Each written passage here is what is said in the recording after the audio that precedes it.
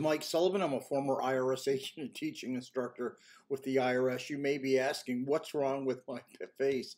I had to use some FUDEX. It's to get out all the very light skin cancers that I've accumulated living in South Florida. This is a burn, so it's all going to come off. So I'm really not a freak. Anyway, I am a former IRS agent, a teaching instructor with Internal Revenue Service. Welcome to my YouTube station. Just call me Redface today. You're welcome to do that. You won't offend me by Redface either. Anyway, today I'm going to talk to you about, people just will email me and ask me these random questions like, what's it like to work at Internal Revenue Service? Well, I will just tell you, out of college, I went ahead and got a job. They hired me right away. I just turned 21, and I got a job as a revenue officer. Working at IRS is like working at any other corporate job. It just happens to be a three-letter word. IRS, DEA, FBI. It's a corporate environment. It's that simple.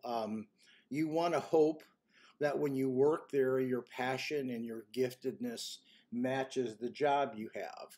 So they wanted to hire me initially as an auditor. Well, I would have been a bad auditor because I really don't like books and records. I just don't like to make all these journal entries and do all that. I'm just not that type of a person. So I think that if you're going to work at IRS and you're asking what it's like, I think that every division has its own neat things about it and difficult things about it. I think the coolest job at IRS is being a criminal investigator. You get to go out and investigate financial crimes. You can get premium pay doing that. Sometimes you travel all over. It's a really neat job. You can do surveillance on cases, but you find your own business as a special agent. What do I mean by that? I mean that you've got to look in the newspapers and comb through everything and try to find cases.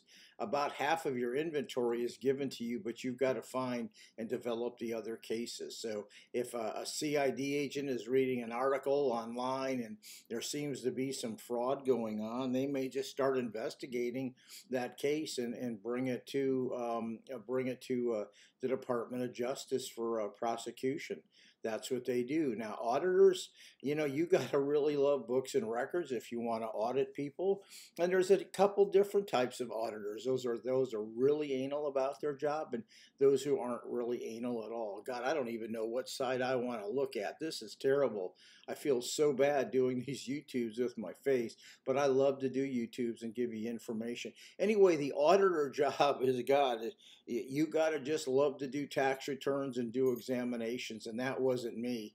So if you love to, look into a tax return and find out if someone has all the records or not, and would be willing to negotiate, an auditor job is for you. For me, I love being a revenue officer. I love having a debt, trying to pick up tax returns, do a little financial analyzation on how people can pay IRS back, file liens, levies, and garnishments. Actually, when I was there, I would seize houses, boats, cars.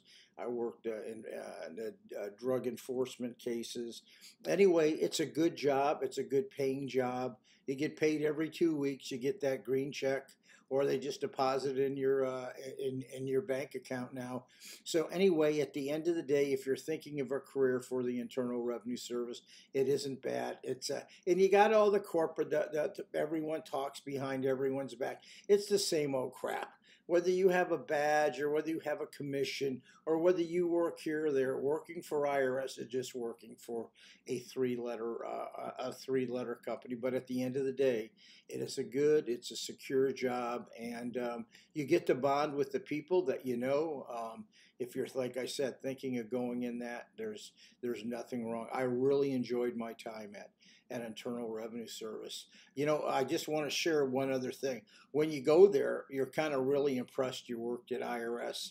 And then you kind of transition halfway through and say, okay, it's kind of cool, but I have a job to do. And then really toward the end of your career, how long you're going to work there, you become more moderate. You start giving people a break.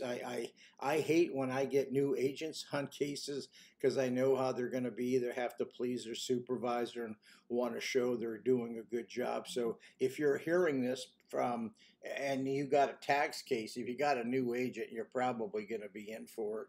But if you're looking this to, like I said, get a job, your attitude will change the longer you're there. You can feel free to ask me questions. I did work there 10 years. I was also a teaching instructor where I teach people what to do. Thank you.